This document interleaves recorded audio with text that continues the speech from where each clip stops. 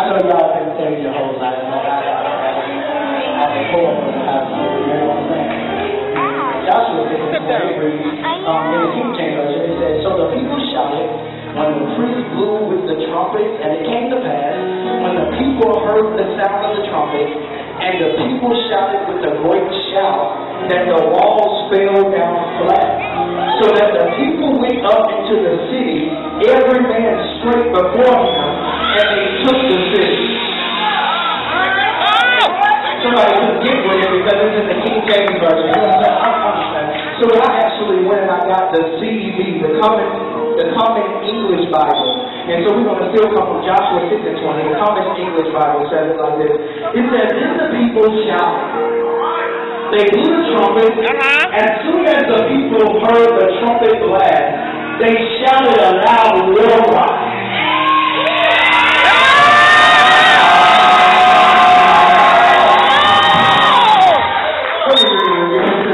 Then the people shouted, they blew the trumpet, as soon as the people heard the trumpet blast, they shouted a loud war cry, then the wall collapsed. The people went up against the city, attacking straight ahead, and they captured the city. What's the name of the youth explosion tonight? Sound the war cry!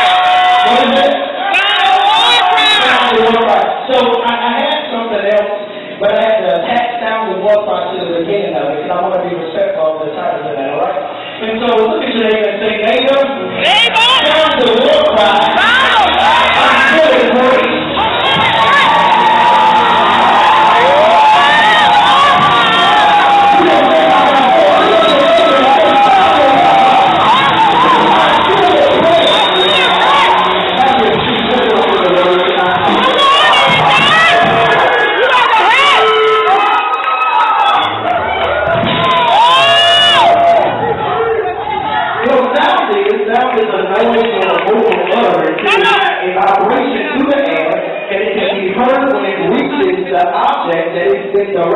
I was watching a YouTube clip. I was going to play for y'all tonight, but not together. So I was watching a YouTube clip, and there was a gentleman, and he was throwing his voice into a glass. And he said that on the YouTube clip in the summer, he said that if he throws his voice hard enough into the glass will shake. No, I was like, no, that can happen. I tried it at home. It didn't work for me. It didn't work for me. I threw my voice in the glass at home. My mom said that she didn't know that I did this. I was trying to break the glass with my voice. And so I went on YouTube and I looked at this man do it, and he tried it one time and it didn't work. But he tried it again. It still didn't work. You thought I was going to say a word, right? Okay, so then he tried it for the third time, and he threw his voice this time a little bit longer than he did the first and the second time. And this time the glass shattered before him. Okay, so a sound is a vocal utterance. It's a vibration in the air, and it can be heard when it reaches the thing that is directed at. So tonight, we're going to get there. I know you're ready to throw your voice, and I know you're ready to shout. We're going to get there. But you have to be able to get the thing that you're throwing your voice to on your mind.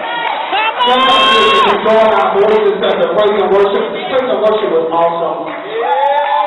Sometimes we just throw our voices and our voices going in and everywhere because they ask us to throw our voice. And we don't really have it in our mind, the things that we're throwing it at.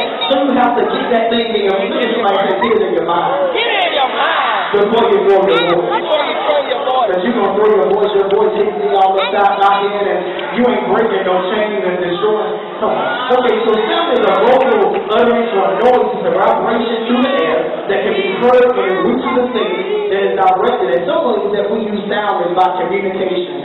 Some of y'all was on y'all cell phones in church, I see you with your phones out. Some of y'all was on your phone before you got here on the way. That's one way that we use sound. That's right. Through communication. And then just some ways that we use sound is through music. Come on. Some of y'all got the headphones in your ears in church. So God bless you. And some other ways, let's do this for the adults. Some ways we use sound, Pastor Swayze, is in our cars. When someone cuts us off, when someone is going a little bit too slow, what do you usually do? You blow your horn. And what that horn does, what sound does is get the attention of the things that you directed at. All right? Alright, so then we go into Joshua. I'm going to tell you about the story of Joshua. In Joshua 6, the whole thing, we're going to go through it right quick. Joshua 6, 1 through 5. It says, now Jericho was securely shut up because the children of Israel, none went in and none came out. And the Lord said to Joshua, see, I have given Jericho into your hands, its king and the mighty men of valor. You shall march around the city, all you men of war. You shall go all around the city once, but you're going to do this for 6 days. And 7 priests shall bear 7 trumpets, a ram's horn before the ark, before the 7th day. But on the 7th day, you shall march around the city 7 times, and a priest shall blow the trumpet. It shall come to pass when they make a long blast with the ram's horn, and when you hear the sound of the trumpet, all the people shall shout with a great shout. Then the walls of the city will fall down flat, and the people shall go up, every man straight before him. So let me let you know what was going on in that. Jericho was securely shut up.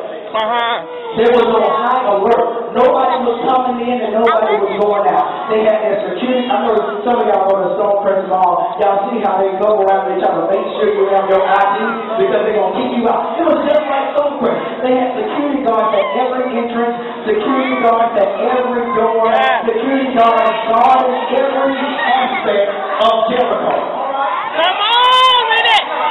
Yes, it was a full alert. But in the word is that God told them that you're going to march around this place and you're going to throw your voice and it's going to make the wall fall down flat. And so to the human perspective, it seems like an impossible task. It does. I know you know God is going to provide. But have you ever been in a situation where it seems like God told you to do something, but the situation seems impossible? Okay, so to the human perspective, this would seem like a hard and not impossible battle. But from God's perspective, the battle was already over. And like the man of God said, the battle had